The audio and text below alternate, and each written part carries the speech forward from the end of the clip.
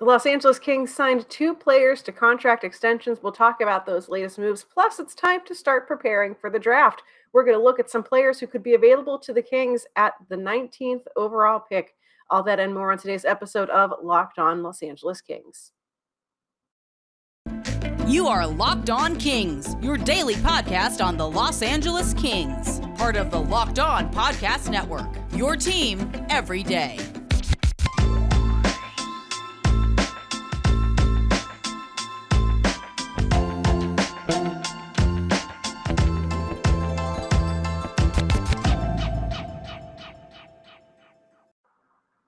Hey, Kings fans, happy Thursday. You're listening to Locked On Los Angeles Kings, part of the Locked On Podcast Network, talking all about your favorite hockey team and mine, the Los Angeles Kings.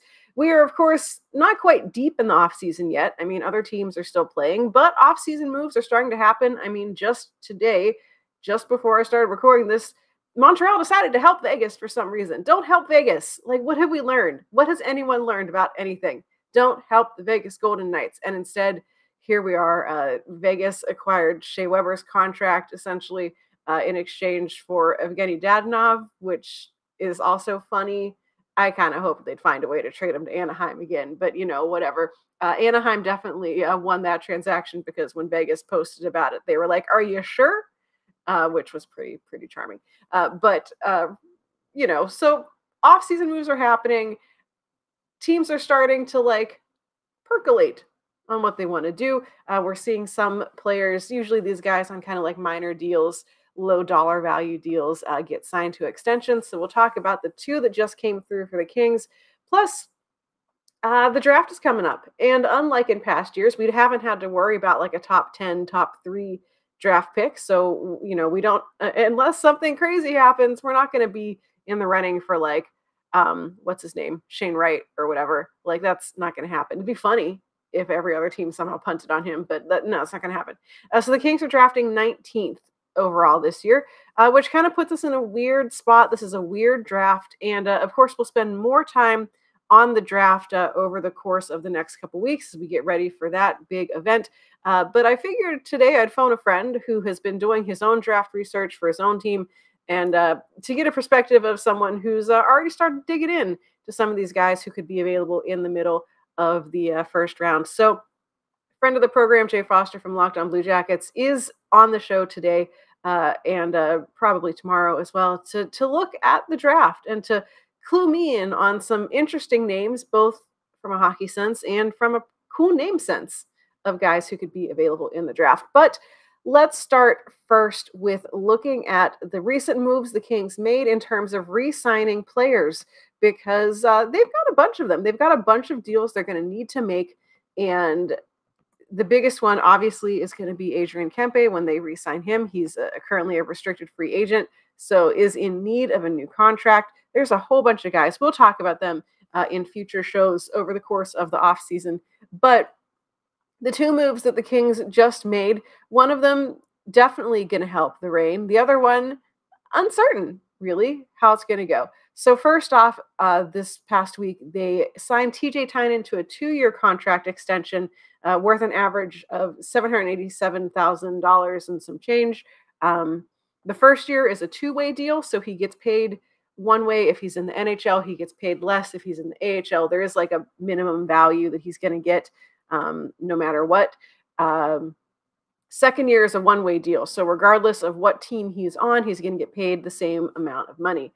Which is good for him. He is, of course, like the first back-to-back AHL all MVP since 1985-1986. He had 98 points in 62 games, 1.58 points per game, and was absolutely kind of the lifeblood, the heartbeat sort of the Ontario Reign. His 1.58 points per game was the highest of any skater over a full AHL season over the last 15 years. 84 assists is tied for 3rd most ever in the AHL for a single season. So very well-deserved extension for TJ Tynan. Of course, the curious question is going to be, especially with that second year being just a 1-way deal, Tynan obviously has to pass through waivers to get down to Ontario. There's no way around it. The way around it is to sign him just to an AHL deal, but obviously that's not what happened. So it has sparked some questions of, well, are the Kings is he going to fight for a roster spot on the Kings? Tynan has never really gotten an extended look in the NHL with any of the organizations that he's been in. He was part of Columbus's organization, part of Vegas for a hot minute, part of Colorado, now obviously part of the Kings, has never really gotten much time to show what he can do in the NHL. Now, lots of high profile, very important, big name AHL guys pass through waivers all the time. No problem. I mean, it just happens. And so the Kings/Reign organization, if they're intending for him to continue to be with the Reign and be a leader there, are just having to hope that no one claims him. He feels like a danger to be claimed, but like you have to wonder, are there like gentlemen's agreements, like back channel, like, listen, we're putting this guy on waivers. We intend him to be like a leader for our AHL team. Like, don't claim him. But like, you see it happen sometimes. So it's going to be curious to see what happens with Tynan. Obviously, the intent is he's going to be there for the Reign to help be a leader on that team. He can play in the NHL.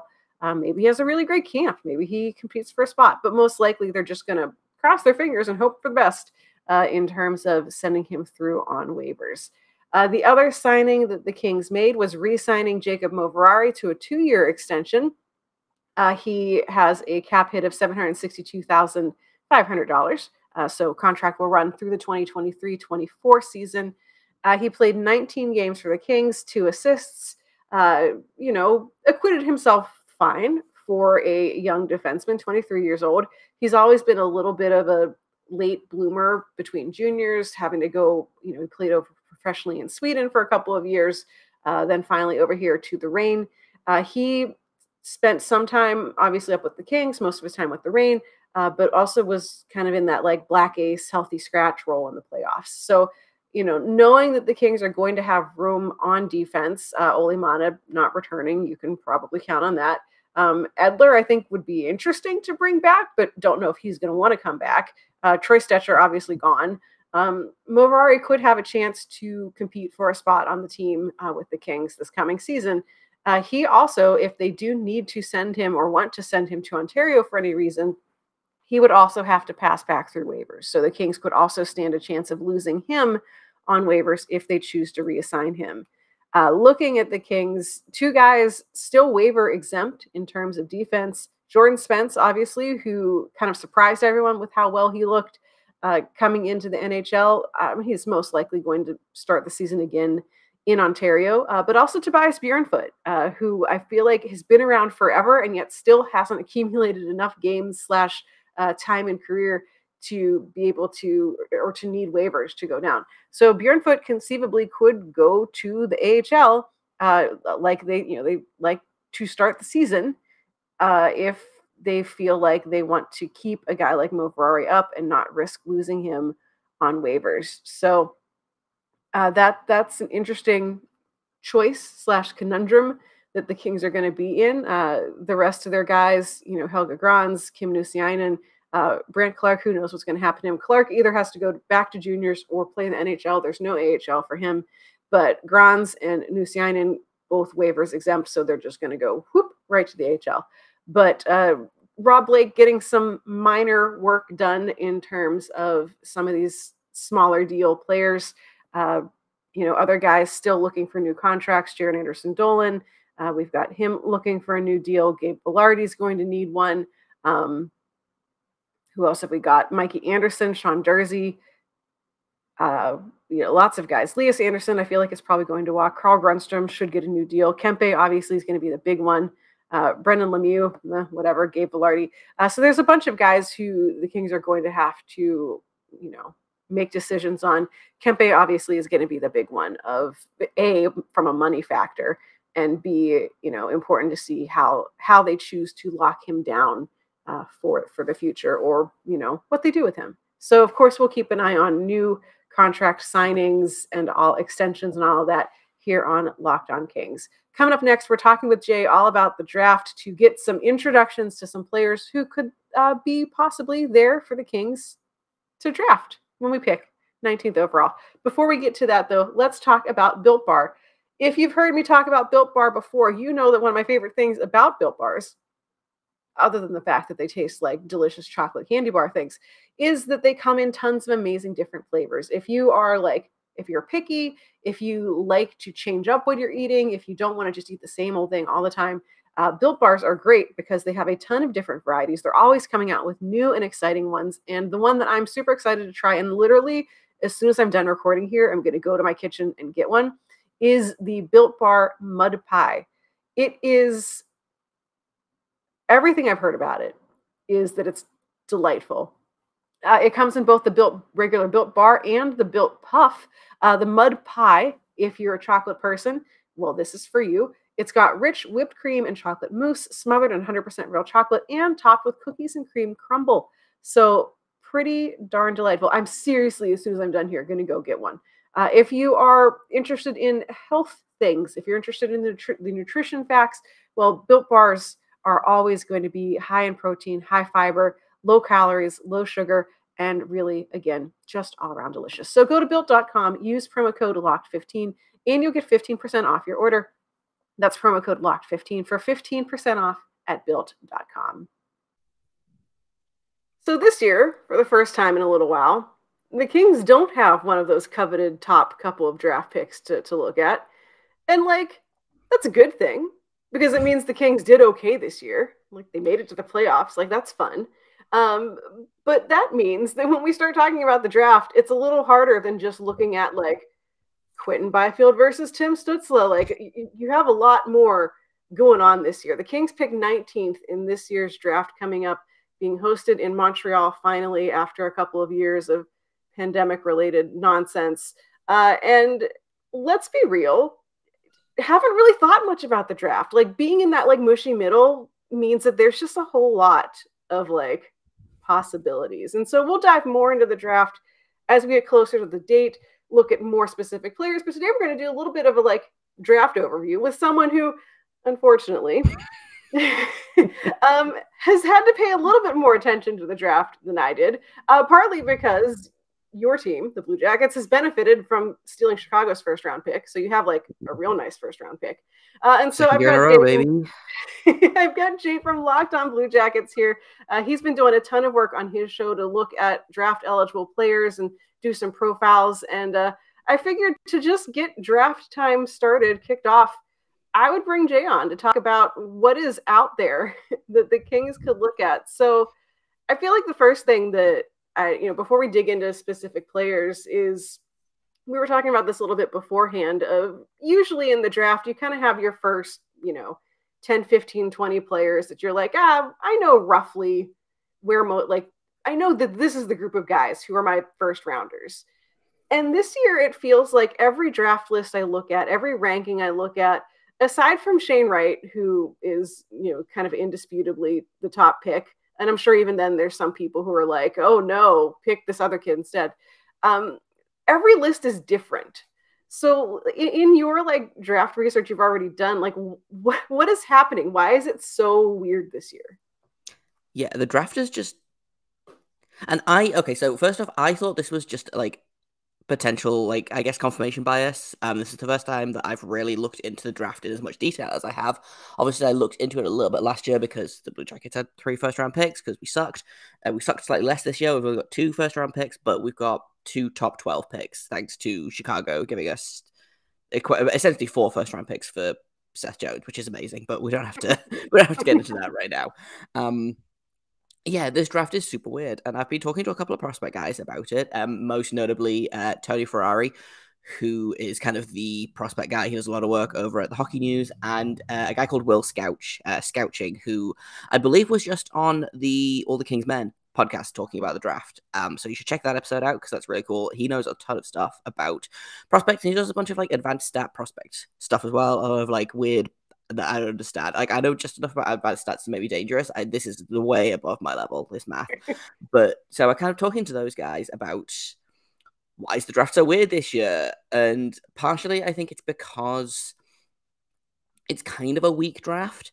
I think it's a stronger draft than last year, but next year, I think, is what everyone is focusing in on. Like, next year is a super, super strong draft. There's, like, I think 8 prospects that could go top 3. And any of those 8 guys could be a legitimate superstar in this league, you know? So next year is where everyone is really kind of paying attention to. But this season, I think, it's kind of weird because we're really seeing the effect of that lost OHL season, specifically. Mm-hmm. We're seeing a lot of the effect of, European players have, really only getting back to the ice this past season. And so, things are weird. A lot of guys were injured this year as well. There was like a weirdly high injury rate. But talking to Will Scout about this, and he was talking about there's basically an entire standard deviation worth of change in the draft. And so I guess the best way to kind of look at this would be to look at Brad Lambert, for example, who, when I first started looking at the draft, it was very much a case of, well, he was the consensus number 2 pick up until, I think, basically up until like maybe World Juniors. And then he just started plummeting down the draft rankings. And now it's like, will he go in the first round? Probably, but I wouldn't be surprised if he doesn't. And I think I was talking to you about this last night, actually. There's a consensus top 3, which, is not going to concern the Kings because they're not getting anywhere near that. Unless something crazy happens. But there's Shane Wright, there's Logan Cooley, and there's Uri Slavkovsky. Those are like the consensus number, like 1, 2, and 3 in whatever order. Shane Wright should go first, but people love to overthink a first overall pick. Going all the way back to like, man, should Jack Eichel go first overall? Should Patrick Laine go first overall? Like, people love to overthink the first overall pick. Beyond those 3 guys, the next like 20 to 30 guys, and that's maybe pushing it a little bit. I don't think it's legitimately 30, but like, a guy that's currently ranked 33rd could go 4th. And I don't think it would be that big of a surprise or that big of an upset. Like, the draft is just super weird. And I think that's why you look at, like, it's like I've got a couple of draft rankings pulled up when we get into a little bit more detail about, like, who the Kings could draft and who they draft. And, like, I pulled up 3 or 4 separate rankings and all of them are different, and let's just pull up again. Let's look at Brad Lambert because I've already mentioned him. In terms of where he is in the draft ranking. So Elite Prospect has this really neat little feature where it shows you where they're ranked in terms of, so they've got consolidated ranking, which is where they pull all of them together and then average it out. So he's ranked 11th on that. He is ranked 5th by Smart Scouting, which is a independent scouting company, all the way up to TSN and Craig Button have him ranked 35th. Go anywhere. 30-point gap between the highest ranking and the lowest ranking. Like, it's bonkers. And it's just so, I don't know. I feel like my point has gotten massively lost in my rambling about Brad Lambert, but it's so hard to predict what's going to happen in this draft. Even for someone who is covering a team that's drafting 6th, I'm like, right. I know who's going to go 1, 2, and 3, not necessarily in any order. I legitimately do not know who is going to go 4th and 5th in this draft. Yeah. Because it could be one of 10 guys. It could be one of 15 guys. So when you start getting into, the Kings who are drafting 19th, 18th, 19th, 19th, then you're like, well, it literally could be one of like 40 guys. Yeah. And I feel like this is going to be a great year for, like, there's always a handful of GMs who just go totally off the board and just pick someone they pick someone way too early. I know that, like, it's ended up working out pretty well for them, but like last year, I think it was last year when the Ducks picked Mason McTavish, everyone was like, why have you picked this guy so high? I know the Blue Jackets have certainly had their share of like guys that they pick early and you're like loves to go off the board, but like this could be a case of, and I mean for example, just picking up scrolling down through the rankings, like in this one that I'm looking at right now, there's a player called Maverick Lamoureux, great name, by the way, plays in the Amazing queue. name.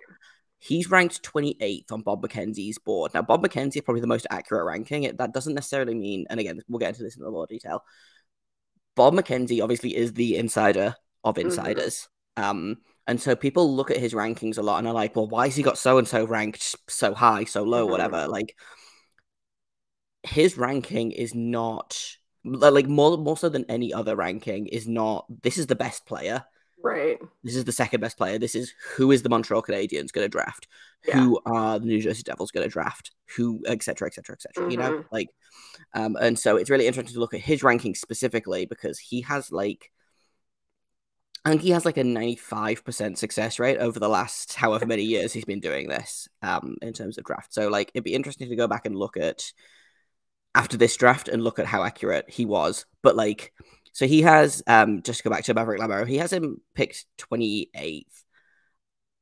Ottawa could take him 7th, and I wouldn't be surprised. Yeah. You know, it feels like there's always, and this is not me dunking on Ottawa specifically, although it is pretty easy to do so because, you know, Tyler Boucher. But, you know, and I live in a glass house. My house is made entirely of glass. We drafted a guy that no one had ever heard of in the first round 2 years ago, you know, and then picked Kent Johnson 5th overall last year, which super excited about it, but definitely a little bit of a reach, you know? So like that's kind of where we're at. Is it's so difficult to predict, generally speaking, because GMs, every team has a different board. You know, it's not the case of this guy's the best player in the draft, this guy's the second, this guy is the third. It's what does the team need? You know, that's why there's a lot of conversation about who New Jersey is going to draft, because Logan Cooley, by all accounts, I think basically everyone has agreed Logan Cooley is a better player than Juraj Slafkovsky. However, the Devils have Jack Hughes as their number 1 center, Nico Hischier as their number 2 center. You know, like they don't need another top 6 center. They'd be dumb to draft a guy like Logan Cooley, force him to the wing, and you lose a lot of what makes Logan Cooley when you do so. So is he a better player? Sure, but is he going to fit into what the Devils need? Probably not. So yeah, feels like there's more opportunity for teams to like, because I feel like, you know, especially if you have one of those high picks, it's got to be weird to be like, this is the best guy available, but we don't need him. And I feel like this draft being so goofy puts them maybe in an easier position of not having to feel that like pressure, you know, internally, externally, whatever, to be like, why didn't you pick the absolute very best player left, you know, on the board, when you're like, well, but we don't need a 14th center. We need, you know, whatever. And so and it like, might and then make when you those, get back down to when you get to the Kings, like, for example, 19th, such a wide, like the margin is so small there that again you could pick a guy that like I don't know if I can talk about this. We did a mock draft for the Locked On, and looking through all of these rankings that I've got pulled up, there is a player that is in the top 8 of every single one of these rankings that did not get drafted in the mock draft. And we did a top 16, you know? So without wanting to spoil who that is, those draft rankings will be coming out at some point, or those mock draft videos, excuse me. But yeah, like the Kings could have, for example, like I wouldn't be surprised if Brad Lambert is available at 19, at which point you should absolutely take Brad Lambert, you know? Frank Nazar could be available at 19th. Joakim Kamel could be available at 19th. Like a guy like Jonathan Lekkerimäki, who is ranked, you know, again, pretty consistently in the top 10. Like these are all guys that could be available at 19th. But there are also guys that could go in the top 10 and no one would bat an eye. So yeah. And like the one thing that, you know, the Kings, especially in the Rob Blake era of running the team, like they have done very well drafting. You know, I know that people were already kind of relitigating, you know, Alex Turcotte, Gabe Vilardi, but like, you know, based on the information you had at the time with them, we didn't know Gabe Vilardi's back was going to like implode. We didn't know Alex Turcotte wasn't going to get like 4 concussions and COVID was going to happen and whatever. Like some of these guys, their trajectories just haven't worked out, but it's not necessarily because of the player. not being as skilled as you thought they were. But for the most part, the Kings have drafted pretty well. They get surprises. Like, Brock Faber was a guy who, when the Kings drafted him, everyone was like losing their minds because they moved up to get him, but they still got him, he wasn't like a first round pick, he sat there for a little bit. Or guys like Arthur Kaliev, who everyone kind of passes on because of, this concern or that concern. And here he is, NHL regular, probably going to get more chances this coming season to, play in the top 6, and has a shot that like every team wants a shot like that on their roster. They just have to put the whole package together. So it'll be really interesting to see who they pick, and especially once you get into later rounds, what they're going to do, because they always surprise someone. There's always someone that they pick that everyone is like, oh, the Kings just stole this guy. Or, even look at like, I think like Matt Roy, I think was like a 7th round pick or something. And, here he is. So, when I look at the Kings prospect pool, and when I look at, where they still need help, they drafted Brandt Clark last season. He has potential number 1 defenseman, potential, I guess, and obviously hasn't made his NHL debut yet, but is a guy who you could see maybe, if he has a great camp, making the roster. And the Kings have too many defensemen, which is not a bad problem. But, you have Brock Faber, who is, in college, has decided to return for 1 more year to try to, chase down that Frozen Four championship thing.